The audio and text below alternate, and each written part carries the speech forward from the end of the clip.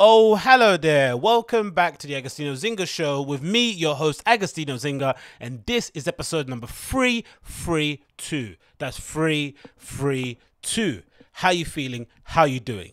Great. Amazing. How am I? Same as always, man. Same as always. Nothing ever changes around here. I'm sure the same thing is going on with you guys, wherever you may be, right? I'm sure the same thing is happening wherever you are, whether you're watching this, whether you're listening to this. You are going through that Groundhog Day thing where every day seems to blend into the other and there seems to be no end in sight. But I'm here to provide you some level of entertainment.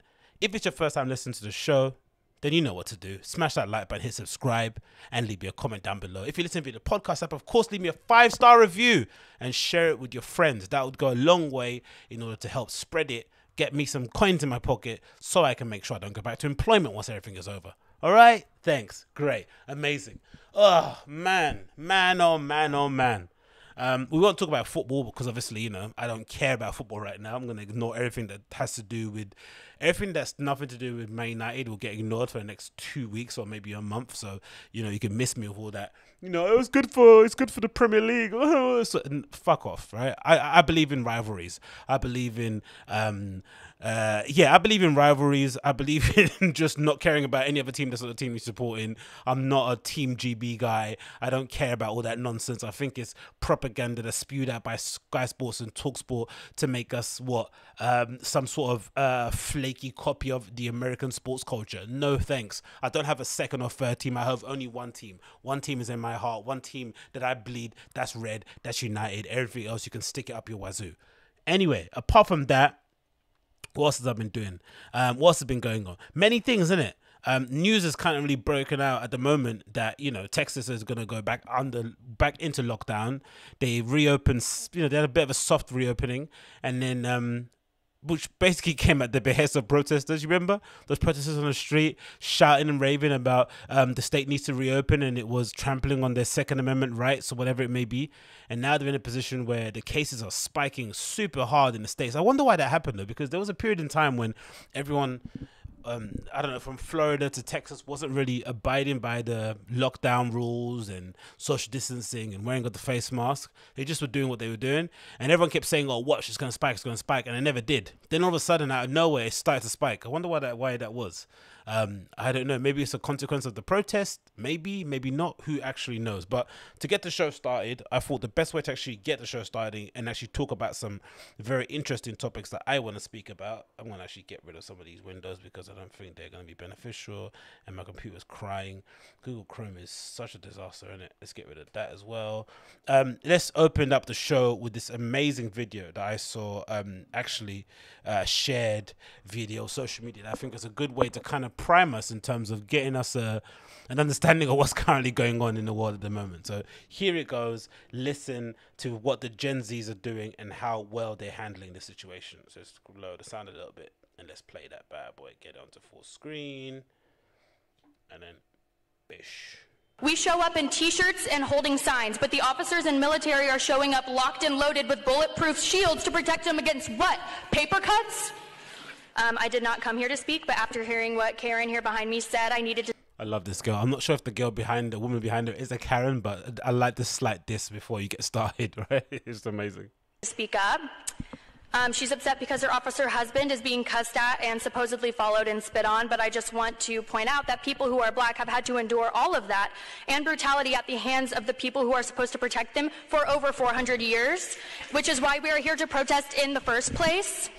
You're not watching me right now. I know if you're listening via the podcast, but I'm kneeling right now. I'm kneeling. It's the first knee I've taken this entire process. I've got my white ally here, right? I've got Cindy or Rebecca, whatever her name is. She's holding it down for us. Know what I mean? So I am sorry that in the last 10 days you have felt just a little bit uncomfy, but I hope that you can understand that you've now had a fraction of a taste of it. And if you've got any empathy in that little blue heart of yours, then I suggest that you start looking at this from the other side, the morally, legally, and ethically correct side. It is not a blue life, it is a fucking blue shirt. Another Karen earlier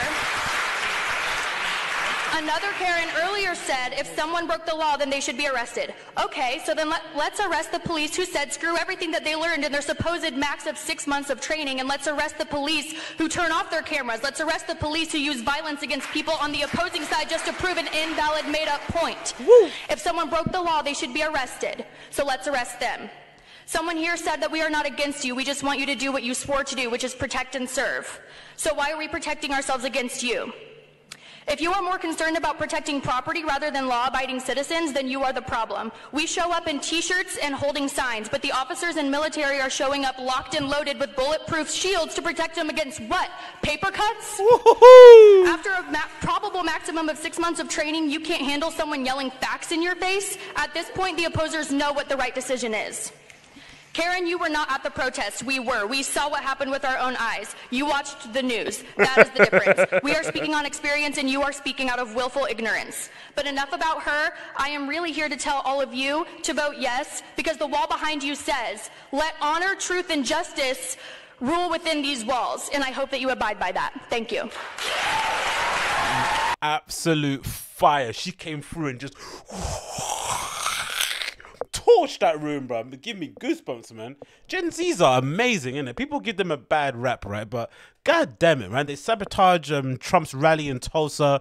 They resurrected Jason Derulo's career, right? They, at some point, I remember there was a group of Gen Z teenagers that were catching child predators and shit. Like, these kids are amazing, man. They're out there putting their lives on the line, getting pepper sprayed every single day, getting beaten up with batons by men that could be their fathers or grandfathers. They're putting their lives on the line for real. Look what they're doing, man. Look what they're doing. God damn it, man. You go, girl. So I thought that was amazing to see, really. Honestly, really, really inspiring. And I think it's just comforting, because I think my generation, millennials group, we got a bit disenfranchised, isn't it? We probably have to go through what? The Afghanistan war, the whole weapon of mass destruction, Brexit. There were so many things, even just the university tuition fiasco, right? There were so many things that kind of made us get, I don't know, what we just felt as if like our voice would not be heard, right, within the political circle. So we just decided, F that, let's just move on and not bother voting. But I like that these kids coming up have a little bit more optimism than we do. They're ready to bring the fight to the establishments, to the state, to their Congress, to whatever it may be, right? They're ready to actually put their lives on the line. They're ready to actually be, you know, protesting on the streets. Some of them are a bit loopy, right? Especially the ones that have short hair and it's all colored and stuff, and they get into weird gender politics stuff. But for the most part, they know what they're doing, man. They know what they're doing. And again, I can't begrudge it. And I'm a big fan of actually allowing kids that actually want to take part in these things and want to voice their opinions and want to enact change, the room to do so. I think forcing everybody to take some kind of stance or say some sort of comment is just unfair, because some people just don't have the mental or intellectual bandwidth to do so. And it's not a slight on them. It's not saying, oh, they're dumb, right? They're just not proficient in that one area. It's sort of like talking about football to girls. Most of the time, they don't have a clue what you're talking about. And they don't have a clue, and they could really care less. It's that kind of combination, right? It's like, I don't care and don't tell me, right? So it's not as if like they're dumb because she doesn't know what the offside rule is, right? She just doesn't care. She doesn't want to know because it's not going to benefit in any way, shape or form. So I think politics is the same sort of way, or social justice issues are the same sort of thing too. You should allow the people who are proficient, who are experts, and who have a passion for it to say and enact the change that they want. And then if they need help from us, you know, to kind of band around them, to be allies, or to hold stuff off, or to make signs or whatever, or to lift boxes, I'm there for you. But I'm not gonna be on there in the street protesting stuff, because it's not my place. Do you know what I mean? The place is for this generation to take a stance. So yeah, big up her, man. Amazing to see that. Really, really great way to open the show, I think, because they put me in a good mood anyway, at least. So hopefully you guys are in a good mood. What's next on the list here? Oh, this is another one. No. This is a kind of a roughly just an observation on what's happening within fashion, and just generally the state of the state of fashion, or just generally the what do they call it? What's the word? There's a word for it, right? When you just when nothing impresses you, you're just a little bit, you know, you're always in a constant state of wanting to be impressed. And I guess fashion people have always had that kind of reputation, right? They're all kind of stuck up and have their nose in the air continuously. Nothing impresses them apart from, you know, old school Helmut Lang or whatever it may be. There's a certain thing about it. And you're seeing it rear its ugly head with the news that Matthew Williams was, you know, was granted the position as artistic director or creative director for Givenchy. He's lucky enough to have the position for both men's and women's, which is going to be awesome to see. At first I was nervous that he'd only get men's, which would kind of limit his vision, would limit his ability to would limit his ability to really showcase what he's about. I think in my opinion, I think the reason why we got to see the best of Matthew Williams, or the reason why we got to see Matthew Williams improve in such a short period of time, was because initially he launched the brand as a women's brand, right? Alix was essentially just a women's brand. Then it kind of expanded into doing men's. And I think because he came from that POV, maybe using his wife as a muse or his wife's friends or their friends and their little crew, it allowed him to grow as a designer. I think there's something about being able to, like, imagine if you were a designer for George Asda, right? Coming up as a kid and you just did an internship there after graduating from a prestigious fashion university at Saunderson Martins. I think you would be a far better designer having spent 2.5 years interning or being a design assistant at George Asda than you would be designing for some eclectic house somewhere. I think the ability to kind of make something outside of what you're used to, especially if you're like a wacky creative kid from Saunderson Martins, is really going to marry up well with that experience. I think it's a good marriage. I think Matthew Williams doing essentially women's wear and then sort of, you know, expanding that into men's, and then having the women's and men's be entirely different people that also live in the same universe. You know, sometimes when they did what they called them, when they did the shows where they had men and women walking the runway, you could tell that they were from the same sort of world, but they had very different aesthetics, very different cuts, very different shapes, textures, feels, all that sort of stuff. So I like that they'll be giving him the opportunity to do men's and women's at Givenchy. Anyway, some people are just not happy. Some people will never be happy, never be pleased, and I guess fashion crews like that. I guess Matthew, in this case, this is a tweet that kind of sparked this rant. This guy tweeted, who happens to be the editor-at-large at the M, which is what? A fashion magazine, I'm assuming, or Dem, sorry, some magazine, I don't know, Dem, We Are Everywhere tag, and entertainment from nylon, freelance elsewhere, Dorian, blah, blah, blah. So he made this tweet, this guy, and he said, I hate this entire Matthew Williams Day One at Givenchy series so much, but the first picture is truly something else. He wants to be Moses parting the Red Sea so bad. And it's 3 pictures that Matthew Williams uploaded to his Instagram that were taken by Paolo Ravosi, I'm pretty sure, who's doing most of the first sort of, you know, pictures that Givenchy are using. Very nicely done, black and white images of, you know, Matthew Williams standing in front of his atelier, walking across the street somewhere in Paris with, I think, members of Givenchy board or something, and then him maybe, you know, walking around the studio or the office space that he's going to call home for the foreseeable future. So, you know, from just a naked point of view, it's pretty cool, right? It's somebody like Matthew Williams who, knowing his history, you know, if you know anything about Matthew Williams and where he's come from, it's not surprising that he would be, you know, in awe at the position that he's at the moment, right? He came, you know, if you just took a snapshot and say the person that was the 3rd member of the band of Ben Trill is suddenly now the head of Givenchy, you would have never believed it back then, right? He was hanging out with Travis Scott and stuff, and now look at the progression, now look at the evolution. So he's allowed to be excited, right? If this was the end goal, if this was his plan anyway, when he was making hats and DJing and stuff, and he had a goal of, you know, a lofty sort of stretch goal that, oh, maybe one day I could become a design assistant, or I could maybe have a capsule collection with the house. Essentially, he's been given the keys to an historic house in Paris, right, to essentially bring them or drag them into the 21st century, somehow be able to make products or SKUs that sell all year round, somehow capture the youth market, reinvigorate the clientele they have at the moment. It's a really exciting opportunity. Why shouldn't he be a bit cringe and do these essentially press shots that, you know, really serve to announce a transition and to kind of show everybody that there's a new chapter that they're about to enter into? It's not a bad thing, right? It really isn't a bad thing. And I don't necessarily understand why fashion people just can't be happy, right? They just can't be glad that somebody's getting it. But I think part of the reason why I think this is happening to Matthew is because it happened to coincide with obviously this whole Black Lives Matter movement, the protest after the untimely death of George Floyd at the hands of the police. There is I get a kind of feeling that they would have rather had a black designer take over Givenchy just because, right, for tokenism's sake, because it would have fit this narrative. So he's kind of suffering from that, which is really unfair considering the amount of work he's done without even saying it out loud, the amount of people he's put on within the black community, who he's dressed, even problematic characters like Ian Connor, who he's essentially he's stuck by and been a real friend to, people like Skepta. Like, he's done a lot of good work in terms of the brand ambassadors that he uses on even his runway. Yeah, his casting is fucking impeccable. So to kind of be out of order to him in this kind of moment where he sort of should be celebrating and enjoying this historic moment for himself and his family and his team, it's just a little bit. But again, we shouldn't be surprised. It's fashion, right? Fashion people are never happy.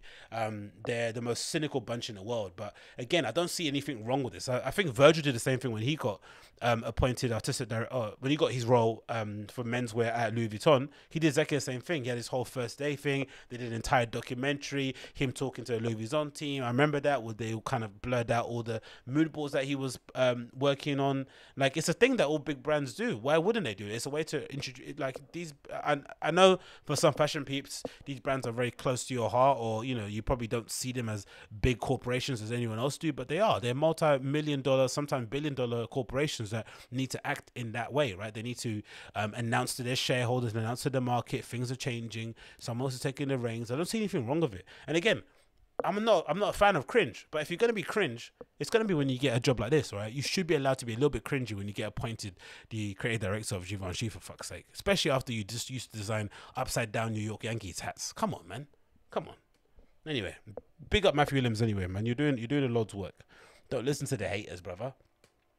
Next on the list. This is a point, just roughly, just thinking about everything that's going on, especially with the techno scene. There's loads of really weird arguments about race and politics on the dance floor, and, you know, no one's really got the answers. But part of the thing that's confusing and annoying about it is coming from a sports background, or coming from, you know, just playing sports, following sports for a long time. You have this appreciation for the egalitarian nature of sports, the fact that it's, you know, the best man usually wins, right? There are some, of course, there's politics in sports. You know, there is some situations some people can point to where people have been essentially sabotaged, right, and held back. But for the most part, you do the work, you're talented, you have the right breaks, you can essentially get to the pinnacle of the mountain, right? And it's either you're good or you're not. It's very black and white. Whereas with anything else, especially within the creative fields or entertainment industry, it's very hard to look somebody in the eye who's black and who doesn't necessarily get the same opportunities as their white counterpart and tell them it's totally nothing to do with race. Even though as much as I would like to tell them it, because I think the whole conversation around race is incredibly boring and doesn't necessarily get at the root of the problem, doesn't necessarily ask the right questions, you can't necessarily I can't say with any kind of confidence that it just isn't a race thing. There is some race that plays into it, but sports is not like that. Sports is just black and white, you're good or you're not. But there's also a really interesting part of sports where the redemption arc is amazing. Everyone wants to see, like, sports, especially David Beckham is a good example. You know, David Beckham was a darling of English football at one point, right? This amazing, stylish footballer, you know, voice of a little 5-year-old, but essentially he dressed really well. He looked amazing. Your mum wanted to bang him. Your sister wanted to bang him. Your school teacher wanted to bang him. Your dad wanted to be him. Your brother wanted to have his haircuts. Or your dad was living vicariously through him. Your brother wanted to have his trims. Just a cool dude, right? Married to a Spice Girl. You know, she goes on to launch her fashion brand. He plays for some of the best clubs in the world, in Paris, Milan, Manchester, Madrid, just, you know, LA, just an incredible footballer. But he went through a process where he was, you know, again, the apple of the English people's eye, and then suddenly he was, you know, banished. But people wanted to see his redemption story. They wanted to see him come back after getting a boot, you know, chucked at his head from Sir Alex Ferguson during his last season with Man United. And this brings me on to the point. This issue with Joe Hart. Joe Hart was a former England #1, a former Manchester City #1, was once heralded as one of the best keepers in the UK or sometimes in Europe. And he just got recently released by Burnley, right? He went there, I think maybe, I forgot what unsuccessful spell he had. I think it might have been an Italian club before he went to Burnley, but he essentially got let go from Burnley. And that's been a real steep decline in his career. He went from, again, being the #1 goalkeeper at Man City, #1 goalkeeper at England, to now suddenly being released from Burnley, and now he's without a job. But the beauty of it, the silver lining, is that he's going to have an opportunity to come back again. Right, there's an opportunity for you to redeem yourself, and it's just about whether you're good or not. No politics, no nothing involved, and they kind of touch upon it in this little clip here from Football Daily. Mark Schwartz, a former Premier League goalkeeper familiar with Fulham, sort of touches on it, and I'm going to play the clip for you now. Usually surprised that there's been such a fall from being the #1 goalkeeper at Manchester City to now, you know, not even being offered an extension on his contract at Burnley. That is a huge surprise to me. Had someone had said that, you know, 3-4 years ago, 5 years ago, I think people just would have said, you're mad. You've got no clue. And I think you would have been, I mean, I would have probably agreed with them. So, you know, to have fallen from, if you want to say fallen from grace as dramatically as he has, that is a huge surprise for me. What he needs to do is go and find somewhere where he's going to be consistent, when he's going to be playing, he's going to be #1, he's going to be almost a little bit out of the limelight, and try and find some consistency again. And he needs games under his belt. He needs to try and iron out any of the doubts that he may have in his head about his own performance. And that's a weird thing as well, because I relate this a lot to like what's going on with DJing, because I'm thinking about this a lot after reading the Kevin Saunderson article from Billboard, when he's talking about, you know, inclusivity in music and the lack of black representation, all this stuff.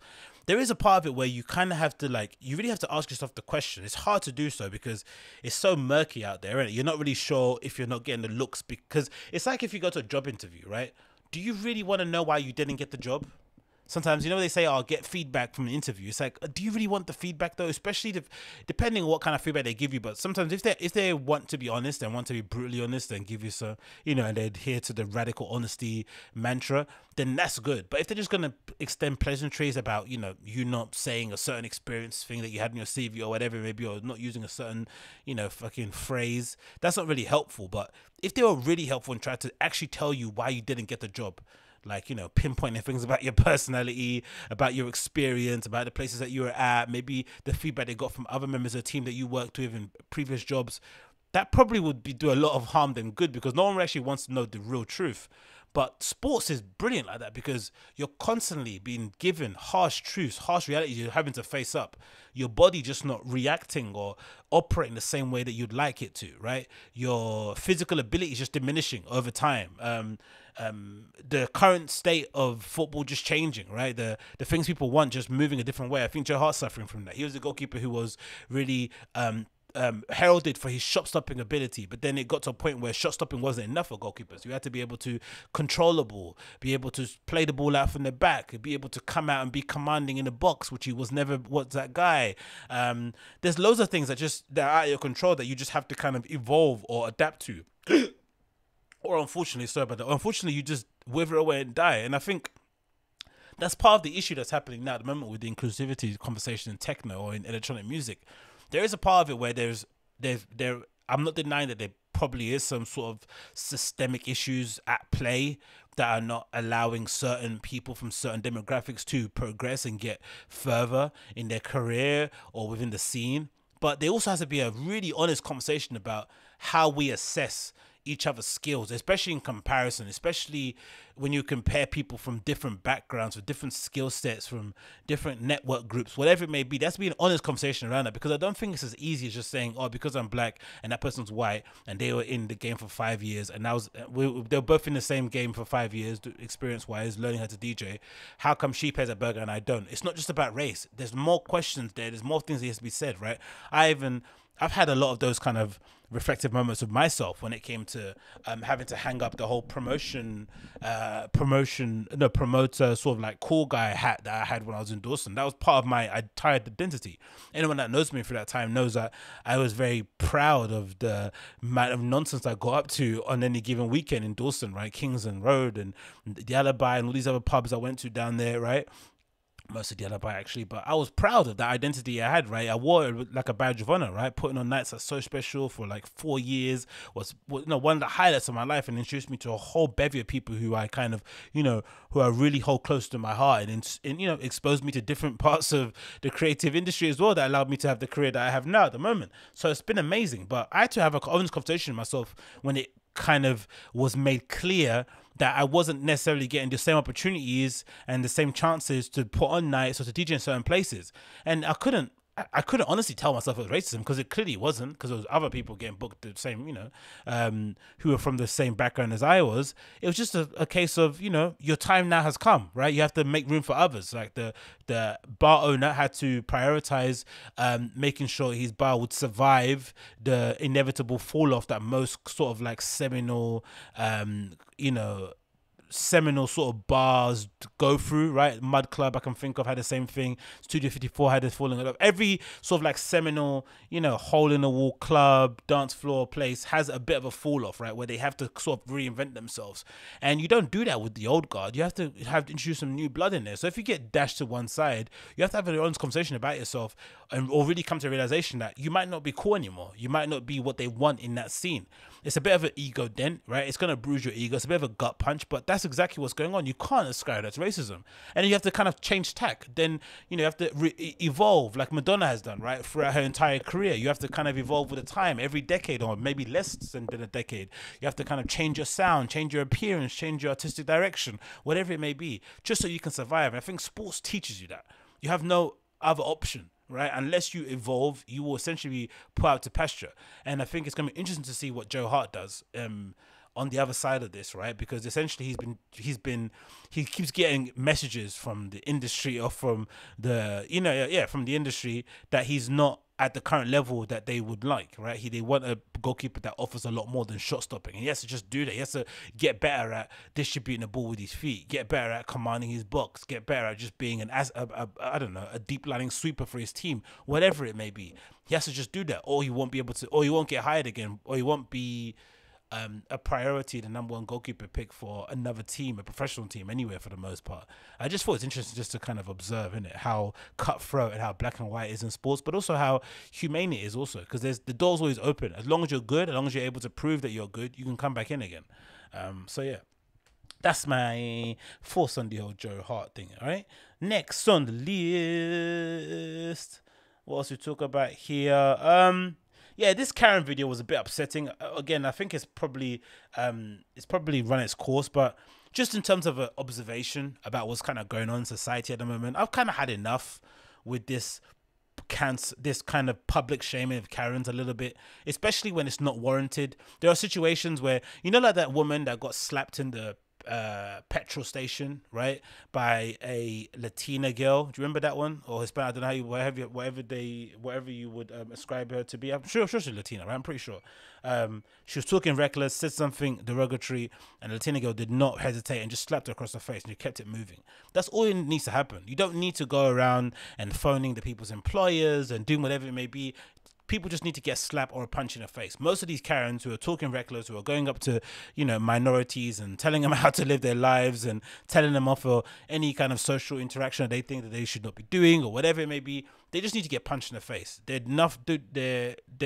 bottom feeder do-gooders who have essentially skirted by their entire life with nobody pulling them up and telling them that they're being a bit of a brat. That's all they need, but they don't need their whole lives destroyed by vigilantes with smartphones in their hands. And I think this is a perfect example of it. This guy called Carlos Dillard decided to follow and record this supposed Karen because they got into some sort of traffic altercation where she essentially flipped him off. He felt aggrieved by it. So that natural thing that everyone does, I'm not sure why that's a thing, because again, I don't have a car, but it's a thing that people do when they get into some sort of altercation with somebody on the road where they follow them around.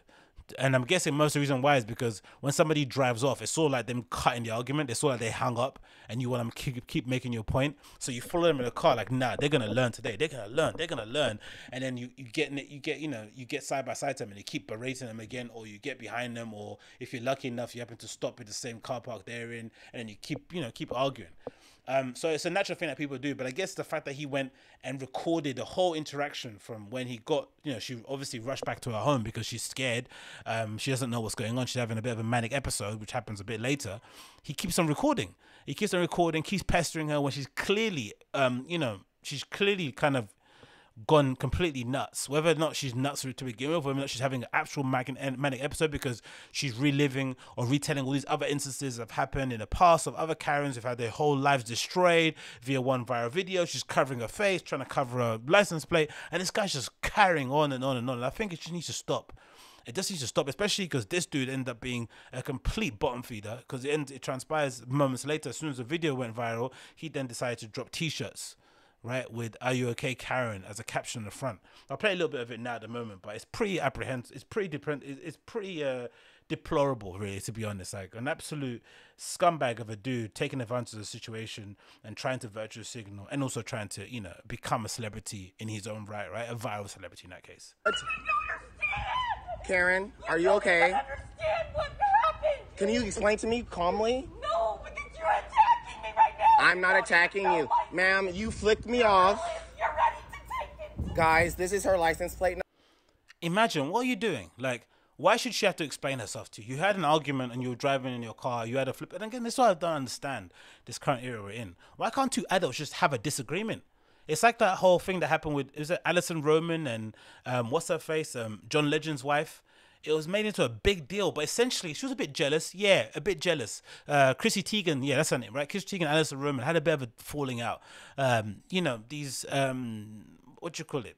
These cutesy home chefs having a bit of a falling out. One happens to be a super duper celebrity. The other happens to be a celebrity in, like, you know, a bit of a microwave, but a celebrity in her own right too, right? She has a really cult following behind her. They have a falling out, or mostly based because Alison Roman decided to essentially divulge the fact that she's unhappy that Chrissy Teigen and the lady that does all the feng shui stuff about home interior are getting all the looks and she isn't, right?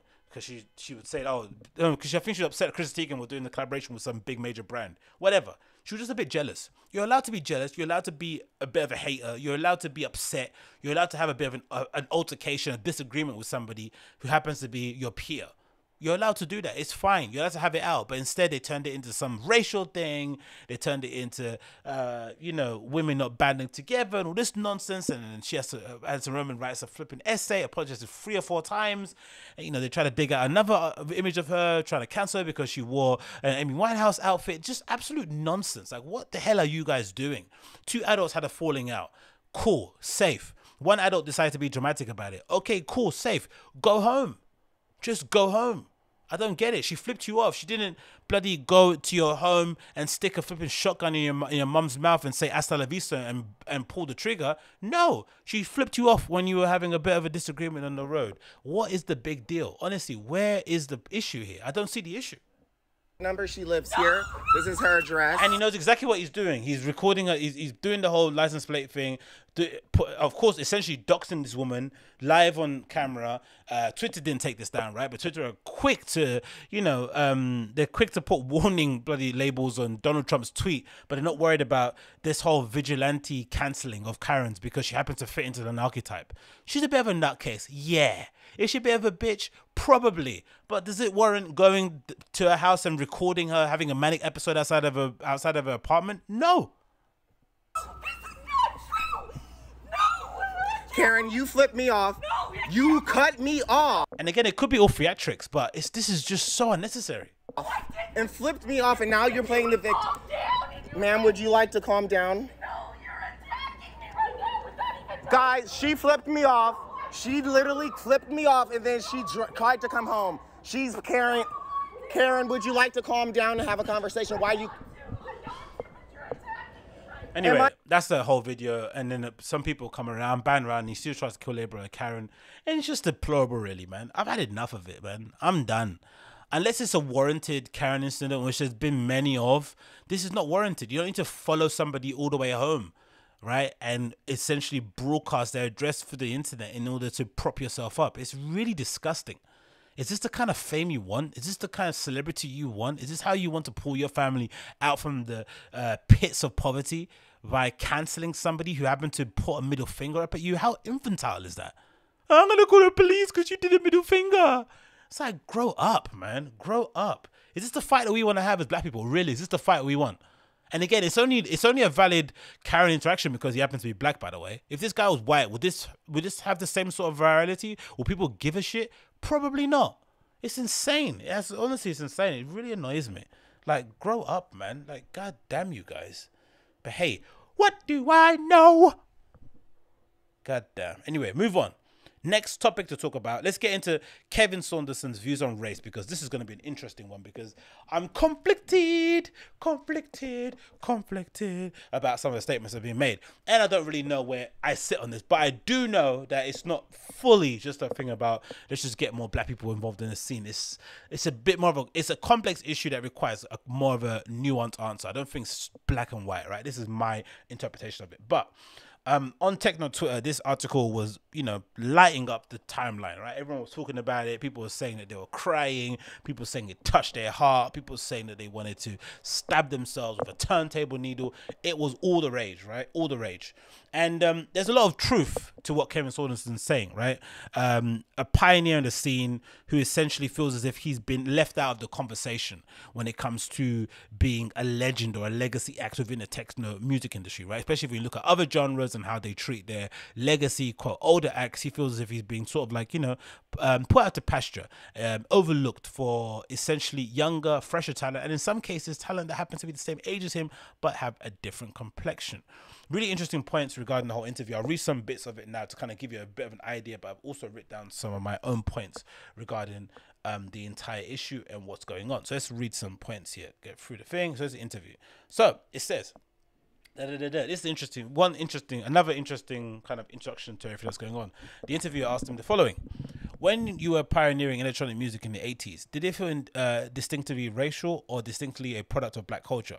Or was that just not something that's crossing your mind? And Kevin answers, music was very segregated at that time. When I started making music, musically you had R&B radio, you had pop radio, and most tracks were rock and roll and very pop and by white artists. Black artists would be on R&B stations. When we started creating the sound, it was only black people who were listening to the music that was being made by myself, Dwan, Aikins, Derek, Eddie Folks, and Blake Baxter. The handful of people in Detroit who were making this music were all black artists. We had a handful of people who came out of dance music who came out to dance, like 600 to 700 people who'd come out just about every party. It was all black, simple as that. The great thing about Europe was that they had a different approach. Is if your shit was hot, they loved your music and they embraced it. That's what ignited techno.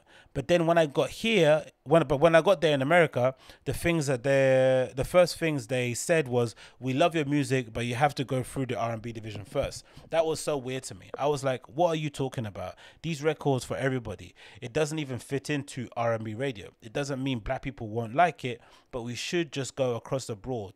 Let's just put the record out and let the people make the choice. I got a lot of that type of stuff during those days, which again is very disconcerting, right? This idea that there's but again, it kind of echoes the same experience that James Baldwin had, right? The idea that he was always confronted with this issue of race when he was back home, and the moment he migrated across to Paris for a few years to go and live, right, and fall in love, he essentially was met with a system that was classist but wasn't racist in the same way it is in America, right? He was able to, for the first time, be respected or be looked upon as a public intellectual without being ascribed being a black public intellectual. And I guess artists in different areas, in different genres, were going through exactly the same thing that he's going through, right? Saying like, coming to Europe, you're one thing, go back to America, it's another thing completely. So I completely get him on that point. Next question. Obviously mainstream dance music exploded in popularity in the States during the last decade. Within the context of that boom, did you observe a significant racial disparity? He says, it grew into a multi-billion-dollar industry. It grew into these festivals. So much came from our imprint on this music that led to other influences that led to the music being made by whoever was inspired, which is fine. America's take on it, at the least previously, was that this music was made by Europeans on white people only, and that black people just didn't touch it because it didn't fit into R&B or hip hop, and it didn't have the same soul or feeling. I think it became very commercialized with EDM, and you had all these managers working with different promoters and bringing the acts in and trying to create a gimmick. Even the Kentucky Fried Chicken thing that happened at Ultra Music Festival was the greatest of music, very, very true. And the next one, talking about EDM, was a bit I wanted to talk about. There's a bit here that I thought was very of note. Do you have an account? So anyway, let me read my point. So this is kind of the whole premise of the whole argument, right? But he's got another touching point. But let me read some of my points that I kind of wrote down here regarding the entire article that I thought would be of note. Let's go back to the top here for you guys. So these are my points regarding the Kevin Saunderson interview. So there is an issue here about is it possible, because same as the conversation I had about football, there has to be a point where, as an artist in any genre, especially regardless of if the roots of the genre or the musical, because the roots, it's hard, isn't it, really? When something gets whitewashed, how do you get it back to its roots? Can you actually reverse that? Is that possible? Would you want that to happen? I don't know. But let's just operate in the idea that the world is as it is, and you have to kind of operate in it at the moment, right? You can't necessarily create this thing out of thin air or recreate this thing out of thin air. You just have to operate in the world as is. If that's the case, there is a part of me that thinks you need to be your own worst critic and sort of evolve and maybe develop your sound in some way, shape or form to fit in with what's going on at the moment. Again, it's annoying. It doesn't really line up with the artist's integrity. It's probably not something a lot of people want to do, especially if you're an older act. Why should you do that? You essentially lay the blueprint. I understand those points, but if you do, because again, most of Kevin Saunderson's complaints come from the idea that he isn't playing the big festivals, the big clubs. It's not necessarily he's not able to make a career. That's a different conversation. If he wasn't able just to make a living playing music or creating music that he loves, that would be a concern. But he feels that he's not getting the same looks as like a Sven Var, right? Which is an unfair comparison, because Sven Var, is a bit of an anomaly in that case. But it's just, I don't know, like, can you not look at yourself a little bit in the mirror and say, what could I do to maybe adapt to what's going on? And if you don't want to adapt, is there also a question of just doing your own thing and allowing the people that like you for that thing that you do to support you, and the people that don't, they don't. It is what it is. But if you want to go play in the big leagues, it's sort of like complaining that it's sort of complaining. Yeah, I say the same sort of thing. If you went to have a pop #1 record, but you didn't want to make a pop record, that wouldn't make any sense, innit? Right? Part of the reason why you'd want to make a song that would be #1 the worldwide, right, would be because part of the reason why you'd do that is because you'd want to exercise that part of your artistic arsenal, right? Do I have the ability to make generic, run-of-the-mill background music in a shopping mall? But for some people, they couldn't do it. But if you want to do that, there's some things you have to do. You have to compromise yourself in some way, shape, or form. So I think some of these legacy acts probably are unwilling to do that because, again, they have a legitimate reason, man. They essentially invented a genre of music, right? I understand it, but I think part of the kind of friction from this comes from that. Another point, gather data. This is something I think was mentioned in an article I read maybe a couple of days ago regarding the idea of inclusivity in fashion, and somebody on the board of the CFDA, a black lady, made a really good point about trying to understand exactly what's going on, gathering the necessary data points so that you can address the issues that need to be addressed, and then the things that we think are the issue, sometimes the data won't reflect that. And now you see a lot in sports, right? Sometimes people would say one thing about a player, but then the data says a completely different thing. So you have to kind of marry those two things up, like gather the data, like who is there a demand for more inclusivity in lineups regardless, right? And then you can poll people, whatever it may be. What's available out there? How many people of a certain talent level are there to pick from? Or are they based? Or say back? There's all these conversations need to be had around that, right? And then from there you can really enact some change. I think so. The other one, it's an argument for the whole, one, it's maybe your fault thing, right?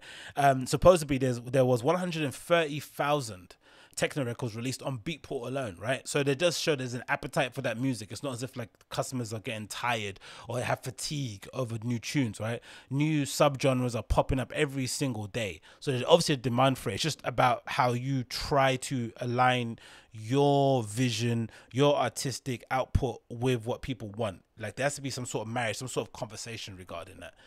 Secondly, another point, promoters and club owners are partly to blame. It's a boys club where they look after each other, which is great if you're friends with them, but bad if you're trying to break through.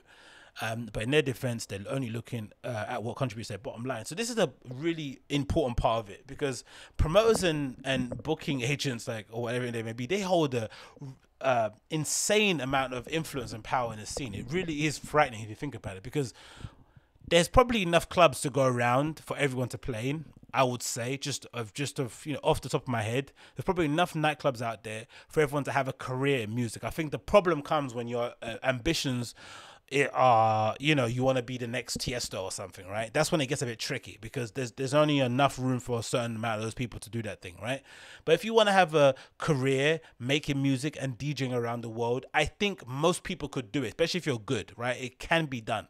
But the issue is that most of these, especially the festivals that you want to go to or the clubs that you want to go to, they're controlled or managed by a small group of promoters and agents who essentially look after each other, right? Which isn't a bad thing. I think if you've ever been at a party or a wedding, right, where there's been a terrible DJ playing there, you know that the disparity in DJing is really, really wide, right? It goes from crappy wedding DJ to a really amazing guy playing records, vinyl records in like some dingy pub somewhere in the middle of Bethnal Green, right? There's no knowing. It's like a flip of a coin, because like I've always said, DJing is like the lowest barrier of entry in terms of getting into the entertainment industry, right? If you want to be an actor, you know, again, you have to, you know, dedicate yourself to that craft for an X number of years, maybe do some stage time. You want to be a singer, you have to sing. Rapper, you have to know how to rap.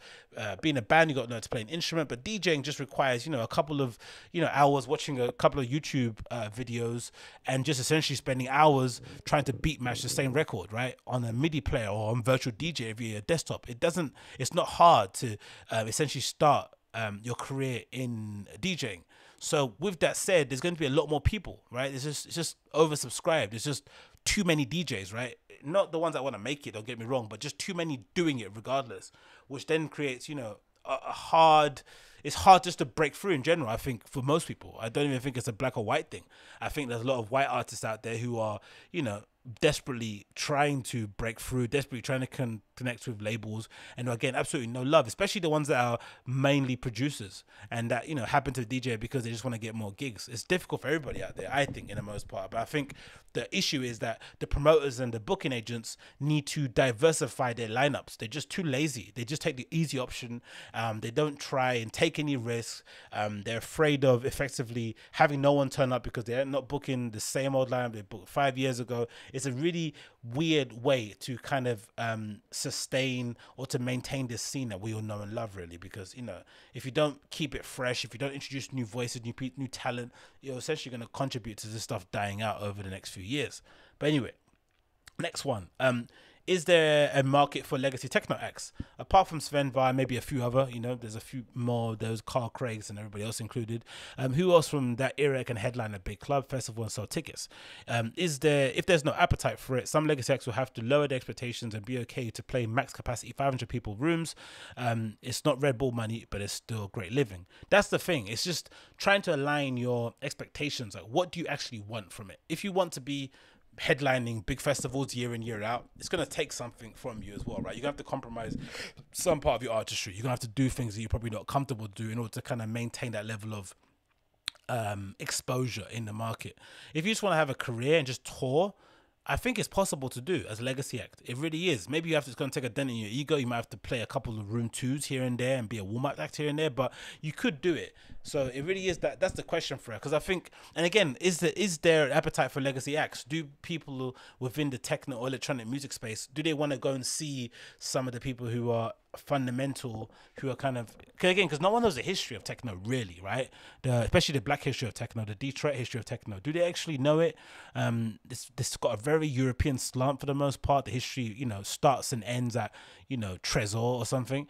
So that's maybe a wider conversation about how do you re-educate a consumer base that essentially only knows techno through the prism of Europe. They don't know it from the American side of things. That's an interesting point to kind of really think about. And again, it's a nuanced answer. Complex questions require complex answers.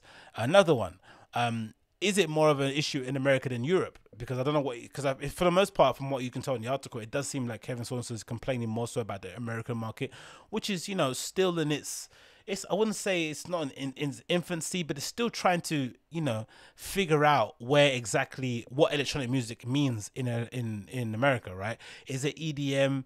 Is it LA house and disco culture? Is it the sort of, I don't know, the avant-garde queer alternative scene in the East Coast? Like, what is it really? Like, you don't really know. Can't really put a finger on it. So I think that's a question that needs to be said. And again, can you really expect a Coachella to know the heritage of techno or electronic music and have those artists headline a stage or something? I don't necessarily think that's fair. Will they? That's not that's not within their purview. It requires maybe some more grassroots operations to maybe give them that platform in order to kind of get the message out in a wider way. And then maybe if somebody, somebody from that team on the Coachella side sees it, they can maybe, you know, lend a helping hand and maybe extend the invitation for that kind of bigger platform. Another one. The bit about the bit that hurt me most was the bit about the promoter, right? It's a really brutal part, which kind of echoes a lot of experience I think a lot of people have had when you try and get in a gig, because there needs to be said also out loud, doesn't it? Getting gigs is really difficult, regardless of your background, man. Getting a gig, being able to play in a club is super hard. Like I said, there's so many people out there DJing, especially crap people, right? People that have no business being behind decks, that are just wasting people's times. People that essentially give us a bad name, right? They come unprepared, they get smashed behind the decks, they don't play with the appropriate volume, they don't read the room, just complete amateur shows, right? That basically lead to some promoters or bar owners being a little bit picky about who they let play in their bar or club. So it results in us kind of fighting, scrapping, pulling each other's eyes out for crappy $100 gigs, right? That are crappy, but they're the only way that we get to play out in front of a crowd and get that experience. Again, DJing, much like comedy, you can't learn to DJ at home in your bedroom. You sort of can fundamentals, right? You can maybe learn how to do setup, punchline, whatever it may be at home. But in order to really know if you're funny, in order to really know if those jokes are going to land, you need to do it in front of an audience. Same with a DJ. In order to know if that transition is going to work, if that mix makes sense, if what you're playing is good, you're going to have to go out there and play in front of people. But it's just hard to just do it in the first place. So to hear Kevin Saunderson, an absolute legend with 30 plus years in the game, having to go through the same things I go through is a madness. So this is one of the, where is it? It's the buddy. Is a really mad when he said it. I was upset. Where is it? Yeah, this is the one. So this is, and the question here is about, do you feel like the people who produce the biggest dance events, let's say Ultra, EDC or Coachella, have a responsibility to book more black artists, right? And he said the answer here. I said, I think so. The problem is that many of the people in power in these companies don't really care and they don't really know. Some of them also came in after the fact that they don't care about the history or integrity of the music. They care about the money. So yeah, they've got a responsibility to correctly represent the culture they're profiting from, but responsibility in their mind is only to make money, which I've always kind of understood. I think when you go to most of these festivals, you do get an understanding that it is in some point it is like a kind of a flex for the person that putting it on, just because, you know, the economics of putting together a festival, especially ones with like big headliners playing, you're not going to make that much money on unless you're really, really clever with what you're doing. Most of the people are just doing it because they just want to do it, right? It's like a rich man's toy plaything, whatever it may be. And you get the feeling that they don't really care. They're just, you know, essentially trying to put on a party for them friends, essentially, on a really high level, but just trying to put on a party for their friends. And hear this experience that Kevin had with one of these big agency people, right? So it's a part that really kind of broke my heart. So it's the thing. It says, a question: have you had any personal experiences with that type of thinking? And Kevin says, I talked to a gentleman at one of the leading global agencies. A promoter friend told me to call him because I recreated Inner City, and we were going back on the road, and we did some touring, and we were working on a new album. I thought, let me get the US agent who's got some power and has a good roster. I left a message and he called me back, which is a great, right? Imagine Inner City going on a tour, they're back together. It would be flipping amazing. You could do some really interesting stuff around where they play, some cool activation, some cool radio spots. Like, it'd be a great idea on principle. And hear how it went. So here's Kevin's words. So the guy, I'm talking to him, and he was like, hey, how can I help you? And I said, this is Kevin Saunderson, and I wanted to talk to you about maybe doing some future business and touring together. He said, well, who are you? I don't even know anything about you. I don't know who you are. And I can imagine how condescending that tone must have been, right? To an absolute legend. Because imagine getting left a voicemail by Kevin Saunderson from Inner City, right? Wouldn't you want to Google his name and find out if that's actual Kevin Saunderson that you're thinking of, right? Maybe check out a couple interviews, see what he posted recently on Twitter. You'd want to do some investigation, but the arrogance, right? The gumption of like, he probably thought, how dare this guy even call me about a gig? Like, does he know who I am? It's like, oh, disgusting. And it continues. It says, the interviewer, wow, that happened. Kevin says, I was thinking, first of all, if you call me back, you should really do some research, some search really, especially if he's a top guy. At least ask some of your agents. He's older than me, so he should know. The point is that he was very arrogant, and I didn't know if it was a color thing or what. But he was like, I don't know your music, I don't know who you are, and we take top artists around this agency. It was a bunch of bullshit. I was like, you shouldn't have ever called me back, and this is a waste of my time. He didn't even let me finish what I was saying. I was giving him some history, but I'm not some old fart who doesn't know what's up. I play around the world and understand the music. I create this music, and as old as I am, I'm a futurist still. So for him to say we're not interested, I was like, well, I'm not interested either.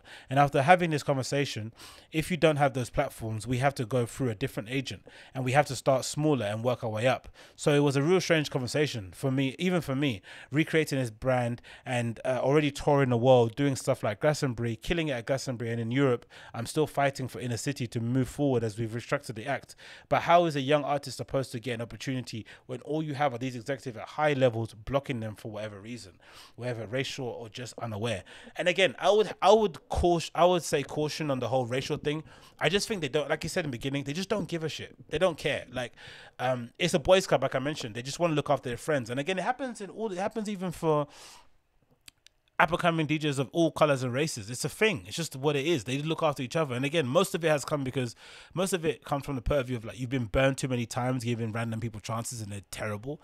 And it also comes around the idea of like, you just don't want any headaches. You want to be able to just book somebody and know that they're going to get the job done because you trust them and they're a friend of yours. You don't want to give anyone else a chance. But then it goes into this whole circle jerk thing where you don't let anybody else in. It gets a bit cliquey. And that's when it can become a bit toxic and become detrimental to the longevity of the scene in general. Because if you're not having fresh new faces coming in, you're not going to have a scene that's going to function later on. And especially in this era, right, with Corona happening, there's a lot of DJs that have had to go back home to their native countries, or people have moved away, or whatever it may be. Bars need to then start reaching out to local DJs who they've probably been poo-pooing for the most part, right? They've been, favoring other people from outside of the nation to come and play, or maybe have bigger names and paying bigger fees. Now you're going to have to rely on, grassroots local people to actually, get you back up and running. So I thought that was the most heartbreaking part of it.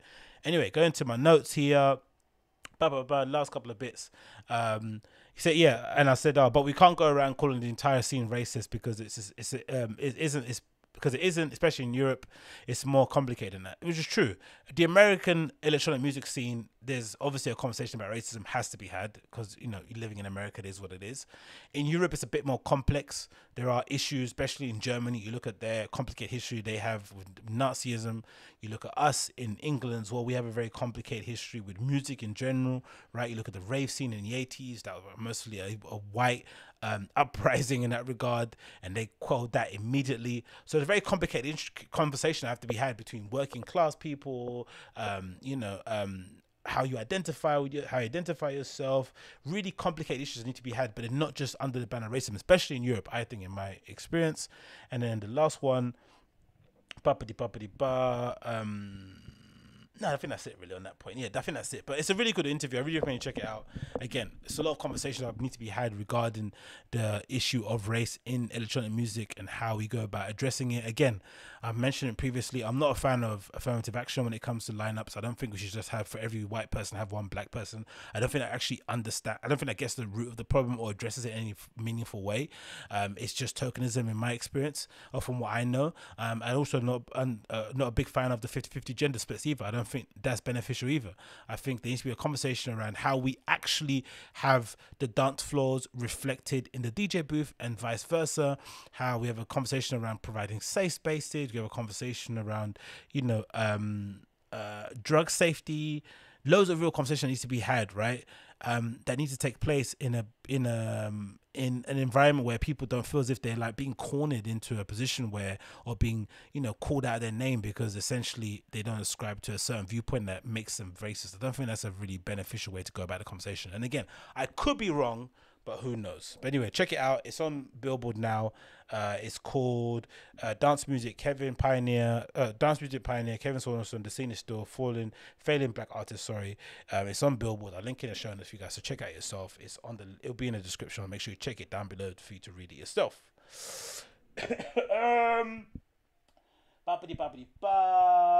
Last bit of news before we head out, before I go out for a run. Actually, Kanye has linked up with Gap. Kanye has announced a 10-year deal with Gap. He's essentially, you know, lived up to his promise of doing a collaboration with Gap and wanting to design for Gap, you know, a promise or a goal that he had in mind for himself, where he wanted to design on the biggest platform possible, essentially drag Gap into the 21st century, drag them back into the popular the current conversation when it comes to fashion. It's an incredible partnership. And again, for a brand that no one was talking about, thinking about, you know, 2 weeks ago, to suddenly be, you know, on the lips of everybody is a genius move. And again, aligning themselves with Yeezy then going out and hiring a whole bevy of, you know, the who's who in talent to kind of lead that charge is amazing. So let's go through how it announced. Kanye tweeted, which he hasn't done in a while, even throughout the whole Black Lives Matter issue and the protests that's happening all across North America. He has remained mute and essentially spoke with action, you know, contributed mad millions to charities and organizations. He went and marched on the streets of Chicago. He's just been dealing with things a lot better than he did when he was going through that whole debacle with Trump and calling him daddy and stuff, right? He's essentially learned his lesson, I think, if that's a right way to go about it, right? But yeah, it's a good thing. So he essentially put this tweet out earlier in the day that said worst day ever, with a picture of a person kneeling over, zipping up a bag that essentially has Gap written on it, which is what people spotted. It was a Gap collaboration, a sort of tote bag with a nice duffel coat. I'm assuming it looks like red bomber jacket, sort of padded coat, the iconic blue hoodie that he said was a perfect hoodie. Remember, Trump. Remember when Kanye West had an interview with, I think, Wall Street Journal, and he said that he was developing the perfect hoodie. He was, you know, perfecting this perfect hoodie in his idea with the perfect hem sizes, the perfect hood, the perfect pouch pocket. And he essentially wanted to first collaborate, I'm assuming it was with Walmart or Costco. That was the first sort of thing he wanted to do. But now he's got the opportunity to provide that same perfect hoodie to the masses using the outlets such as Gap. And then it finishes off that look with some khaki pants. And I don't know if that's a shirt that's being thrown in there on the left of the screen, but it looks in purple and lilac. So immediately you see the color palette is completely different to what he's doing at Yeezy. There's a lot more bright colors there. The tones are a bit more vibrant. And obviously now going to the second announcement, when you look at the team, it makes a lot of sense, right? He's essentially put together a small team precisely for this multi-year collaboration, and he has got together with the likes of, if it comes up here on the screen, oh, that's a logo for Yeezy and Gap as well, taking the iconic Gap logo and flipping it with the Yeezy symbol. And then lastly, he announced the lineup of who is actually going to be part of it. Let's go back to his Twitter profile actually here. Boom, get that back on the screen there. It's on here. But the team as well sort of reflects the vibrant nature of the collaboration. They said Yeezy Gap begins, all caps. Mowalola joins as Yeezy Gap design director. And if you're a fan of ex-CSM graduates or whatever it may be, definitely check out her work. She's got a really cool interview in Days, actually, a feature that I read a while back that was really good. Again, loads of bright colors, loads of interesting materials, so I'm interested to see what they're going to be doing on the material front in terms of textures or whatever. There's also an announcement for the Kids See Ghost cartoon done by Murakami and Cuddy. There's going to be a Jesus is King film on Apple directed by James Terrell, it looks like. There's going to be a Yeezy Supply documentary directed by Nick Knight. There's going to be a foam runner released made entirely in the US, which I'm really looking forward to. That foam runner looks amazing. It's my ideal sandal. Not really a fan of sandals. And then Jesus King Dr. Dre version is coming out, which is going to be impeccable. And the Wash Us in Your Blood video by Alpha Jaffa. So an incredible lineup of stuff that he's putting out. Sort of done it in like a Tesla, in like an Elon Musk Tesla way, you know, very direct, very to the point.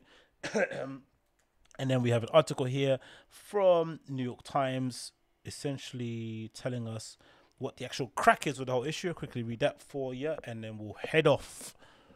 But yeah, I think it's good news, man. It's great to see Kanye back doing these kind of like mass collaborations, you know, touching people with his design prowess. this platform, I think, is amazing. So this is from New York Times. It says Kanye West and Gap strike a 10-year deal for the YEEZY Gap apparel line.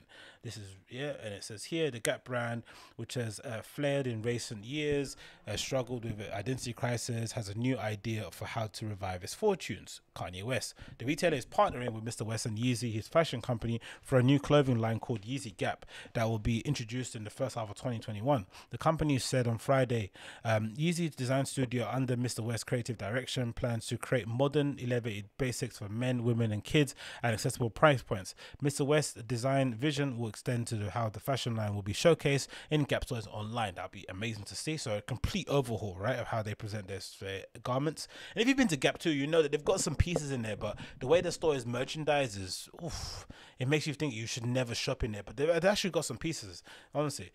It continues.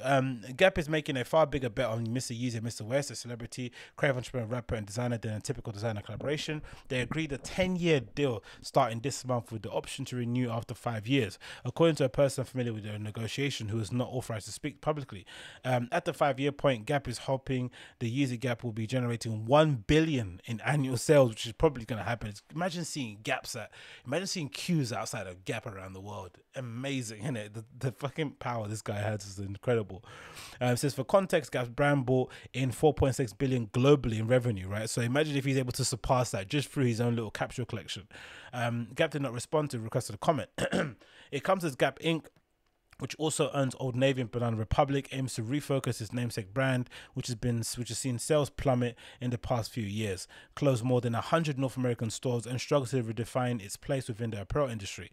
It, like other brands, has also had badly hit by coronavirus pandemic. Mr. West, who worked at Gap as a teen, which is incredible, way to kind of bring things around full circle, has expressed deep interest in the brand for years, declaring in a 2015 interview that he would like to be the Steve Jobs of the Gap and once dreamed of being the head creative director. He has visited the San Francisco headquarters and met with Art Peck, Gap's former chief executive. The Gap deal will fulfill a desire of Mr. West to make clothing for the masses, even as Yeezy has become a presence in New York and Paris fashion weeks.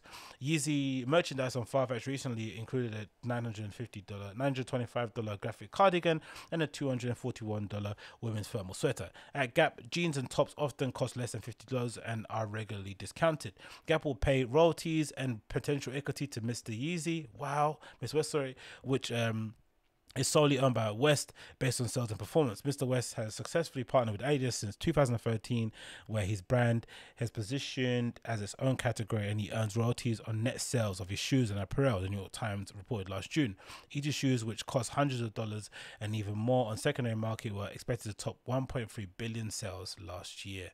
Mamma mia, man. Incredible, man. What a come up from Kanye. What an absolute come up. And again, I can't wait to see what that collection looks like. So far, the one picture already gives me hope it's going to be absolutely banging. For sure there's going to be Elves Court, but I guess with it being in Gap, it's going to be an option for us to all get a piece of it. I'm excited. I can't wait to see what the future lies in terms of Gap and Yeezy. So I don't know, watch this space, I guess. Keep an eye on the social medias. Someone will tell you. Anyway, that's the Agostinho Zinga Show, episode number 232. Thanks so much for tuning in. I'm going to go off and have a 4-mile run now.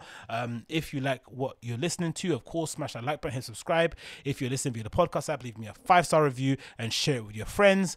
If you want more information regarding myself, click the link below. You're able to see a website. And if you want to follow me via Instagram, do that. AgostinhoZinga.com. Follow me on Instagram, Agostinho Zinga, all one word, Agostinho Zinga, all one word on Instagram. And follow me on Twitter, Agostinho Zinga, all one word on Twitter too. And I'll see you guys again next week. Until then, have a good weekend. Enjoy yourself. Don't get burnt outside. And if you do get burnt, I don't know, cover yourself in olive oil. Whatever you do, take care. Peace. Bye. See ya.